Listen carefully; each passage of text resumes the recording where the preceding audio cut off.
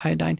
And believe it or not, the dentists in the American Dental Association guidelines use for cytomegalovirus and Epstein-Barr virus, gingivitis, they use sodium hypochlorite. That's actually dilute bleach. Turns out it just takes a few drops of bleach in some household water. That's for the mouth. We typically don't use it in the nose, around the eyes.